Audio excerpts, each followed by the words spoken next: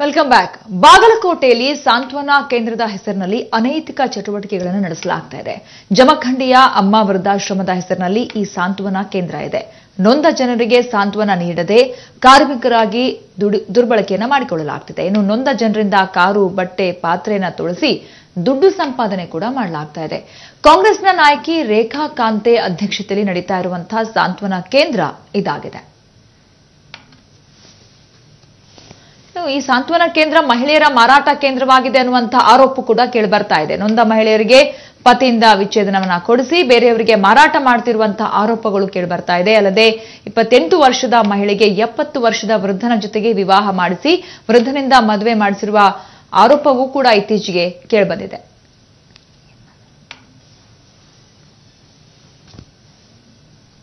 ಮಾಡಿಸ್ಕೊಡ್ತಂತೇಳಿ ಏಜೆಂಟ್ಗಳನ್ನ ಕಳ್ಸಿದ್ರಿ. ಗೋವಿಂದ ಮತ್ತು ಶೇಖರ್ ಅನ್ನೋರ್ರಿ ಕಳ್ಸಂತಲೇ ಅವ್ರಿಬ್ರು ಮದುವೆ ಮಾಡಿಸ್ಕೊಟ್ಟು ಬಂದ್ರಿ. ಕೋತಳ್ಯಾಗ ಅವ್ರ ಮನ್ಯಾಗ 2 ಲಕ್ಷ ರೂಪಾಯಿ ಇಸ್ಕೊಂಡ್ ಬಂದಿರತ್ರಿ. ಅವ್ರ ಮನ್ಯಾಗ ಇದ್ದವ್ರೆಲ್ಲ ನನಗೆ 2 ಲಕ್ಷ ರೂಪಾಯಿ ತಗೊಂಡು ಹೋಗ್ಯಾರು. ಮತ್ತು ನೀನು ನಾವು ಹೇಳಿದಂಗ ಕೇಳಬೇಕು, ಆ ಮುದಕ್ಕೆ ಭಾಳ ಟಾರ್ಚರ್ ಕೊಡಕತ್ರಿ.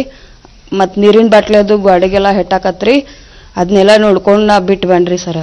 ರೇಖಾ ಕಾಂತಿ ಅವರು ಬರೀ ಮತ್ತೊಬ್ಬರು ಮನ್ಯಾಗ ಬಾಂಡೆ ತೊಳೆದು ಆಕಿಗೆ 10,000 ರೂಪಾಯಿ ಕೊಡ್ಬೇಕತ್ತ ಅದನ್ನು ಹೇಳ್ತೀರಿ.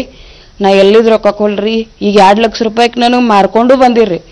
ಅಟ್ರು ಕೂಡಿ 3 ಜನ ಅದನ್ನ ರೊಕ್ಕ ತಗೊಂಡಾರ್ರಿ. ನನಗಂತರೂ ಏನು ತೋರಿಸಿಲ್ಲ. ಪಂಚಾಯತ್ ಇಒ ಇದ್ದಾರೆ ನಮ್ಮ ಜೊತೆಗೆ, ಅಶೋಕ್ ಅವರು. ನಮಸ್ತೆ ಸರ್. ನಮಸ್ತೆ ರೀ ಸರ್. ಗೊತ್ತಾಯ್ತಾ, ಸಾಂತ್ವನ ಕೇಂದ್ರದಲ್ಲಿ ಬಹಳಷ್ಟು ಬೇರೆ ಬೇರೆ ಆರೋಪಗಳು ಕೇಳಿ ಬರ್ತಾ ಇದಾವೆ. ಅಲ್ಲಿ ಮಹಿಳೆಯರಿಗೆ ಈ ರೀತಿ ಏನು ಮಾರಾಟ ಮಾಡಲಾಗ್ತಿದೆ ಮತ್ತು ಅವ್ರ ಜೊತೆಗೆ ದುಡಿಸ್ಕೊಳ್ಳುವಂತ ರೀತಿ, ಅದು ಸಾಂತ್ವನ ಕೇಂದ್ರ ಹೋಗ್ಬಿಟ್ಟು ಅಲ್ಲಿ ಎಲ್ಲೋ ದೌರ್ಜನ್ಯ ಕೇಂದ್ರ ತರ ಬದಲಾಗಿದೆ ಅನ್ನುವಂತ ಗಂಭೀರ ಆರೋಪ ಸರ್. ಇದು ಗಮನಕ್ಕೆ ಬಂದಿದೆಯಾ ನಿಮ್ ಗಮನಕ್ಕೆ? ಹೌದೌದ್ರಿ, ನಾನೇ ಎನ್ಕ್ವೈರಿ ಮಾಡಿದ್ದು. ಈಗ DC ಸಾಹೇಬ್ರು ಮತ್ತೆ ನಮ್ CO ಮೇಡಮ್ ಅವ್ರು ಮೊದ್ಲು ಇದ್ದು ಮೇಡಮ್ ಕಂಟಿನ್ಯೂಸ್ ಫ್ಲಡ್ ಟೈಮ್ ಅಲ್ಲಿ ಫೋನ್ ಮಾಡಿದ್ರು. ಇದ್ರ ಬಗ್ಗೆ ಎನ್ಕ್ವೈರಿ ಮಾಡಿ ರಿಪೋರ್ಟ್ ಕೊಡಿ ಅಂತ. ಆಲ್ರೆಡಿ ನಾನ್ ಬರೋಕ್ಕಿಂತ ನಾನ್ ಚಾರ್ಜ್ ತಗೊಂಡು 3 ಮಂತ್ಸ್ ಆಯ್ತು. ನಾನ್ ಬರೋಕ್ಕಿಂತ ಮೊದ್ಲೇ 1 ವರ್ಷ ಮೊದ್ಲೇ ಬಹಳ ಗಂಭೀರ ಆರೋಪಗಳೆಲ್ಲ ನಡೀತಾ ಇದ್ದು. ಸೊ ನಾನು ಒಂದಿನ ಹೋಗಿ ಇನ್ಸ್ಪೆಕ್ಷನ್ ಮಾಡ್ಕೊಂಡು ಬಂದೆ. ಫ್ಲಡ್ ಇರೋದ್ರಿಂದ ಸಡನ್ ಆಗಿ ವಾಪಸ್ ಬಂದು ಈ ಮತ್ತೆ ಮಾರ್ನಿಂಗ್ ಮೊನ್ನೆ 6 o'clock ಹೋಗಿ ಇನ್ಸ್ಪೆಕ್ಷನ್ ಮಾಡಿದೆ.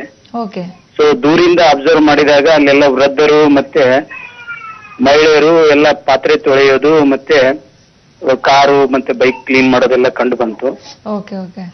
ಸೊ ಇದೆಲ್ಲ ಯಾವುದೇ ಅನಧಿಕೃತ ಇವೆಲ್ಲ ಇಲ್ಲಿ ಯಾವುದೋ ರೂಲ್ಸ್ ಗಳನ್ನ ನಿಯಮಾವಳಿಯನ್ನ ಗಾಳಿಗೆ ತೂರಿಕೆಸಿಂದ್ರೆ ಇವೆಲ್ಲ ಇದನ್ನ ನಡೆಸ್ತಾ ಇದಾರೆ.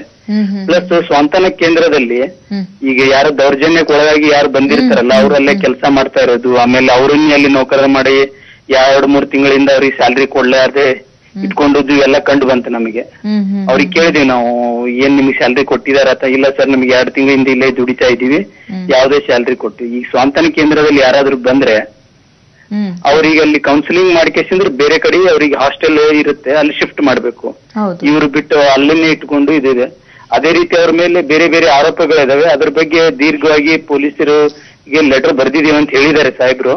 ಸೊ ಅದ್ರ ಬಗ್ಗೆ ನಾನು ಒಂದು ರಿಪೋರ್ಟ್ ರೆಡಿ ಮಾಡಿದೀನಿ. ಸೊ ನಾಳೆ ಸಬ್ಮಿಟ್ ಆಗುತ್ತೆ ಅದು ಸಾಹೇಬ್ರಿಗೆ. ಏನಾದ್ರೂ ಈಗ ಅಂದ್ರೆ ಪ್ರಾಥಮಿಕವಾಗಿ ಏನಾದ್ರೂ ದೂರು ದಾಖಲಾಗಿದೆಯಾ ಸರ್ ಯಾರಿಂದಾದ್ರೂ ಇವಾಗ ಸದ್ಯಕ್ಕೆ? ದೂರು ಕೊಟ್ಟಿದಾರ್ರಿ ಆಲ್ರೆಡಿ. ಅಂದ್ರೆ ಈಗ ಏನಂತಂದ್ರೆ ಕೆಲವೊಬ್ರು ರೈಟಿಂಗ್ ಅಲ್ಲೇ ದೂರು DC ಸಾಹೇಬ್ರಿಗೆ ಆಗ್ಲಿ ಮತ್ತೆ DD ವುಮನ್ ಚೈಲ್ಡ್ ವೆಲ್ಫೇರ್ ಮತ್ತೆ ನಮ್ಮ ಚೀಫ್ ಎಕ್ಸಿಕ್ಯೂಟಿವ್ ಅವರು ಜಿಲ್ಲಾ ಪಂಚಾಯತಿದವರಿಗೆ ಸಬ್ಮಿಟ್ ಮಾಡಿದಾರ್ರಿ. ಕ್ರಮ ಏನ್ ತಗೊಂಡಿಲ್ವಾ ಅಂತ? ಕ್ರಮ ಇವ್ರ ಮೇಲೆ ಈಗ ಆಲ್ರೆಡಿ ಪೊಲೀಸರಿಗೆ ಲೆಟರ್ ಬರೆದಿದೆ. ನಮ್ಮಿಂದ ನಾವು ಈಗ ಎನ್ಕ್ವೈರಿ ಮಾಡಿ ರಿಪೋರ್ಟ್ ಆಗುತ್ತೆ. ಇನ್ಮೇಲೆ ಪೊಲೀಸ್ ಡಿಟೇಲ್ ಆಗಿ ಇನ್ವೆಸ್ಟಿಗೇಷನ್ ಮಾಡಿ ಇದ್ರ ಬಗ್ಗೆ ಕ್ಯಾನ್ಸಲ್ ಮಾಡೋದು ಮತ್ತೆ ಕಾನೂನು ರೀತಿ ಅವ್ರ ಮೇಲೆ ಯಾವ ರೀತಿ ಇದು ಆಗುತ್ತೆ ಅನ್ನೋದು ನೋಡ್ಬೇಕ್ರಿ ಈಗ ಪೊಲೀಸರು. ಯಾಕಂದ್ರೆ ಸರ್, ನಾನು ಯಾಕೆ ಕೇಳಿದ್ರೆ ಲಿಖಿತ ರೂಪದಲ್ಲಿ ಒಂದು ಕಂಪ್ಲೇಂಟ್ ಬಂದಿದೆ ಅಂದ್ಮೇಲೆ ಪೊಲೀಸರು ಕಾರ್ಯಪ್ರವೃತ್ತರಾಗಬೇಕು. ಅಟ್ಲೀಸ್ಟ್ ಪ್ರಾಥಮಿಕವಾಗಿ ವಿಚಾರಣೆ ಆದ್ರೂ ಮಾಡ್ಬೇಕು. ಅಲ್ಲಿಗೆ ಬಂದು ಯಾರಾದ್ರೂ ಉಸ್ತುವಾರಿ ರೇಖಾ ಕಾಂತೆ ಯಾರವರು, ಹೆಂಗೆ ಅವ್ರಿಗೆ ಪರ್ಮಿಷನ್ ಸಿಕ್ತು, ಏನ್ ನಡ್ಸ್ಕೊಳ್ತಿದ್ದಾರೆ, ಅದೆಲ್ಲ ಒಂದು ವಿಚಾರಣೆನೇ ಆಗಿಲ್ಲ ಅನ್ನೋದಾದ್ರೆ ಅಲ್ಲಿ ಪ್ರಭಾವ ಬಳಕೆ ಆಗ್ತಿದೆಯಾ ಅಂತ. ಸ್ವಲ್ಪ ಒಂದ್ ಯಾವ್ದೋ ಒಂದು ರಾಷ್ಟ್ರೀಯ ಪಕ್ಷಕ್ಕೆ ಸೇರಿದ್ದಾರೆ, ಕಾಂಗ್ರೆಸ್ ಪಕ್ಷಕ್ಕೆ ಅನ್ನುವಂತ ಮಾಹಿತಿ ಇದೆಯಲ್ಲ ಸರ್, ಹಾಗಾಗಿ ಕೇಳ್ತಿದ್ದೀನಿ. ಇಲ್ಲ, ಅವ್ರು ಯಾವ ಪಕ್ಷಕ್ಕೆ ಸೇರಿದಾರೆ ನನಗ್ ಗೊತ್ತಿಲ್ಲ ರೀ. ಅವ್ರು ಯಾವ ಇನ್ಫ್ಲೂಯೆನ್ಸ್ ನಮ್ಮ ಮೇಲೆ ಮಾಡ್ಲಕ್ ಆಗೋದಿಲ್ಲ. ನಾವು ಎಲ್ಲಿ ದೌರ್ಜನ್ಯಕ್ಕೆ ಏನಾದ್ರು ಒಳಗಿದೆ ನನ್ನ ಲಿಮಿಟ್ ಅಲ್ಲಿ ಏನಿದೆ ಅದನ್ನ ನಾನು ಡಿಟೇಲ್ ಆಗಿ ಎನ್ಕ್ವೈರಿ ಮಾಡಿದೀನಿ. ಎನ್ಕ್ವೈರಿ ಮಾಡಿ ರಿಪೋರ್ಟ್ ಆಲ್ರೆಡಿ ಪ್ರಿಪೇರ್ ಆಗಿದೆ. ಮಂಡೇ ನಾವು ಸಾಹೇಬ್ರ ಜೊತೆಗೆ ಸಬ್ಮಿಟ್ ಮಾಡ್ತೀವಿ. ಓಕೆ ಓಕೆ, ಆದಷ್ಟು ಬೇಗ ಇದ್ರ ಮೇಲೆ ಕ್ರಮ ತಗೊಳ್ತೀರಿ. ಮತ್ತೆ ಅವ್ರಿಗೆ ಈಗ ಆಲ್ಟರ್ನೇಟಿವ್ ಏನಾದ್ರು ಮಾಡಬಹುದು ಹಾಗಾದ್ರೆ, ಆ ಕೇಂದ್ರದಿಂದ ಶಿಫ್ಟ್ ಮಾಡುವಂತದ್ದು ಏನಾದ್ರು ಬೇರೆ ರೀತಿಲಿ ಅವ್ರಿಗೆ ಆಶ್ರಯಕ್ಕೆ? ಹೌದು, ಆಲ್ರೆಡಿ ಇದೆ ರೀ. ಇವರು ನಿಯಮ ತೂರಿ ಅವರನ್ನು ಇಟ್ಕೊಂಡಿದ್ದಾರೆ, ಸರಿಯಾಗಿ ಅವರಿಗೆ ಡೈರೆಕ್ಷನ್ ಮಾಡ್ತಾ ಇಲ್ಲ. ಈ ಕೌನ್ಸಿಲಿಂಗ್ ಬಂದವರಿಗೆ ನಮ್ ಪ್ರಕಾರ ಈಗ ಏನಾಗುತ್ತಂದ್ರೆ, ಯಾರ ದೌರ್ಜನ್ಯಕ್ಕೊಳಗಾಗದವರಿಗೆ ಕೌನ್ಸಿಲಿಂಗ್ ಮಾಡಿ ಅವ್ರಿಗೆ ಇಮಿಡಿಯೇಟ್ಲಿ ರಿಲೀಫ್ ಕೊಟ್ಟು ಅವ್ರಿಗೆ ಹಾಸ್ಟೆಲ್ ಅಲ್ಲಿ ಇಡಂತ ಫೆಸಿಲಿಟಿ ಮಾಡ್ತೀವಿ, ಅದಕ್ಕೆ ಅಂತ ಸ್ಪೆಷಲ್. ಸೊ ಇವ್ರು ಅದನ್ನ ಅಲ್ಲೇ ಇಟ್ಕೊಂಡು 15 ದಿನದಿಂದ ಈ ತರ ಎಲ್ಲ ಇದೆ. ಸೊ ಅದೆಲ್ಲ ನಡಿಬಾರ್ದಾಗಿತ್ತು. ಅದ್ರ ಬಗ್ಗೆ ನಾವು ಡೀಟೇಲ್ ಆಗಿ ರಿಪೋರ್ಟ್ ಸಬ್ಮಿಟ್ ಮಾಡ್ತಾ ಇದ್ದೇನೆ. ಥ್ಯಾಂಕ್ ಯು ಅಶೋಕ್ ಅವರೇ ನಮ್ಮ ಜೊತೆ ಮಾತನಾಡೋದಕ್ಕಾಗಿ. ತಾಲೂಕ್ ಪಂಚಾಯತಿ ಇಒ ಅವರು ಮಾತಾಡಿದ್ರು. ಈಗ ನಾವು ನಮ್ ಗಮನಕ್ಕೆ ಬಂದಿದೆ ಏನೇನು ಅದನ್ನ ನಾವು ಪರಿಶೀಲನೆ ಮಾಡಿದೀವಿ ಅದೆಲ್ಲವನ್ನು ಕೂಡ ಲಿಖಿತ ರೂಪದಲ್ಲಿ ಒಂದು ರಿಪೋರ್ಟ್ ಅನ್ನು ತಯಾರಿಸಿ ಉನ್ನತಾಧಿಕಾರಿಗಳಿಗೆ ಸಲ್ಲಿಸ್ತೀವಿ, ಜಿಲ್ಲಾಧಿಕಾರಿಗಳಿಗೆ. ಮತ್ತು ಹಾಗೇನೆ ಪ್ರಮುಖವಾಗಿ ಇಲ್ಲಿ ಏನೇನು ಕ್ರಮ ಕೈಗೊಳ್ಳಬೇಕು, ಏನೇನು ಆಗಬೇಕಾಗಿದೆ ಮತ್ತು ಯಾವ ರೀತಿ ನಿಯಮಗಳನ್ನ ಗಾಳಿಗೆ ತೂರಲಾಗಿದೆ, ಇದೆಲ್ಲದರ ಬಗ್ಗೆ ಕೂಡ ಡೀಟೇಲ್ಡ್ ಆಗಿ ವರದಿ ಕೊಡ್ತೀವಿ. ವರದಿಯ ನಂತರ ಶೀಘ್ರವೇ ಕ್ರಮ ಕೈಗೊಳ್ತೀವಿ ಅಂತ. ಆದ್ರೆ ಒಂದು ಪ್ರಶ್ನೆ, ದೂರು ದಾಖಲಾಗಿದೆ, ಲಿಖಿತ ರೂಪದಲ್ಲಿ ದೂರು ದಾಖಲಾಗಿದೆ, ಇಂಥ ಕೇಂದ್ರದಲ್ಲಿ ಈ ರೀತಿ ಅವ್ಯವಹಾರ ನಡೀತಾ ಇದೆ, ಅಕ್ರಮ ನಡೀತಾ ಇದೆ, ಈ ರೀತಿ ಅವ್ರಿಗೆಲ್ಲ ದೌರ್ಜನ್ಯ ಕೊಡ್ತಿದ್ದಾರೆ ಅಂತ. ಆದ್ರೂ ಕೂಡ ಯಾಕಿನ್ನೂ ಕ್ರಮ ಕೈಗೊಂಡಿಲ್ಲ ಪೊಲೀಸರು? ಅಟ್ಲೀಸ್ಟ್ ಅಲ್ಲಿಗೆ ಬಂದು ಯಾರು ರೇಖಾ ಕಾಂತೆ ಅವರನ್ನು ವಿಚಾರಿಸಬೇಕಲ್ವಾ? ನೀವು ಇದನ್ನ ಏನು ವೃದ್ಧಾಶ್ರಮ ಅಂತ ಆರಂಭ ಮಾಡ್ಬಿಟ್ಟು ಇಲ್ಲಿ ಅವ್ರನ್ನೆಲ್ಲ ಕಾರ್ಮಿಕರಂತ ದುಡಿಸ್ಕೊಳ್ತಿದ್ರಿ, ಮಾರಾಟ ಮಾಡ್ತಿದ್ರಿ ಅನ್ನುವಂತ ಗಂಭೀರ ಆರೋಪ ಇದೆ. ಬನ್ನಿ ವಿಚಾರಿಸ್ತೀವಿ ನಾವು, ನೀವೆಲ್ಲ ಇದ್ರ ಬಗ್ಗೆ ಪ್ರಶ್ನೆಗಳಿಗೆ ಉತ್ತರ ಕೊಡಬೇಕು ಅನ್ನುವಂತ ಒಂದು ಪ್ರಾಥಮಿಕವಾಗಿ ವಿಚಾರಣೆ ಮಾಡುವಂತ ಪ್ರಯತ್ನ ಕೂಡ ಯಾಕಾಗಿಲ್ಲ ಅನ್ನುವಂತ ಪ್ರಶ್ನೆ. ಮತ್ತೊಂದ್ ಕಡೆ ಅಧಿಕಾರಿಗಳಿಗೇನೋ ಮಾಹಿತಿ ಸಿಕ್ಕಿದೆ, ವರದಿ ತಯಾರಿಸ್ತಿದ್ದೀವಿ ಅಂತಿದ್ದಾರೆ, ಆದ್ರೆ ಇಮಿಡಿಯೇಟ್ ಆಕ್ಷನ್ ಯಾಕೆ ತಗೊಳ್ತಿಲ್ಲ ಇದ್ರ ಮೇಲೆ ಅನ್ನುವಂಥದ್ದು ಕೂಡ ಪ್ರಶ್ನೆ ಆಗುತ್ತೆ. ಯಾಕಂದ್ರೆ ಇಮಿಡಿಯೇಟ್ ಆಕ್ಷನ್ ತಗೊಂಡಿಲ್ಲ ಅಂದ್ರೆ ಈಗ ಅಲ್ಲಿ ವರದಿ ತಯಾರಿಸಿ ಅದನ್ನ ಇನ್ವೆಸ್ಟಿಗೇಷನ್ ಮಾಡೋವರೆಗೂ ಕೂಡ ಅಲ್ಲಿ ದೌರ್ಜನ್ಯಗಳು ನಡೀತಾ ಇರ್ತವೆ. ಇನ್ನು ಎಷ್ಟು ಜನರನ್ನ ಎಲ್ಲೆಲ್ಲಿ ಕಳಿಸ್ತಾರೋ, ಎಲ್ಲೆಲ್ಲಿ ಶಿಫ್ಟ್ ಮಾಡ್ತಾರೋ ಗೊತ್ತಿಲ್ಲ. ಯಾಕಂದ್ರೆ ಪವರ್ ಟಿವಿಯಲ್ಲಿ ಅಕ್ರಮ ಸತ್ಯ ಬಯಲಾಗಿದೆ ಅಲ್ಲ, ಇದರಿಂದ ಎಚ್ಚೆತ್ತುಕೊಳ್ಳುವಂತ ಸಾಧ್ಯತೆಗಳು ಕೂಡ ಬಹಳಷ್ಟು ಇರುತ್ತೆ. ಆರೋಪಿಗಳು ಇದರಿಂದಾಗಿ ಅಲ್ಲಿರುವಂತಹ ಸಾಕ್ಷ್ಯಗಳು, ಅಲ್ಲಿರುವಂತಹ ಬೇರೆ ಬೇರೆ ತಮ್ಮ ಲೂಪ್ ಹೋಲ್ಸ್ ಗಳನ್ನ ಕವರ್ ಮಾಡೋದಕ್ಕೂ ಕೂಡ ಅವಕಾಶ ಮಾಡಿಕೊಟ್ಟಂತಾಗೋದಿಲ್ವೇ? ಕೊಡ್ತಂತೇಳಿ ಏಜೆಂಟ್ಗಳನ್ನ ಕಳ್ಸಿದ್ರಿ, ಗೋವಿಂದ ಮತ್ತು ಶೇಖರ್ ಅನ್ನೋರ್ನ್ರಿ. ಕಳ್ಸಂತಲೇ ಅವ್ರಿಬ್ರು ಮದುವೆ ಮಾಡಿಸ್ಕೊಟ್ಟು ಬಂದ್ರಿ ಕೋತಳ್ಯಾಗ. ಅವ್ರ ಮನ್ಯಾಗ 2 ಲಕ್ಷ ರೂಪಾಯಿ ಇಸ್ಕೊಂಡ್ ಬಂದಿರತ್ರಿ.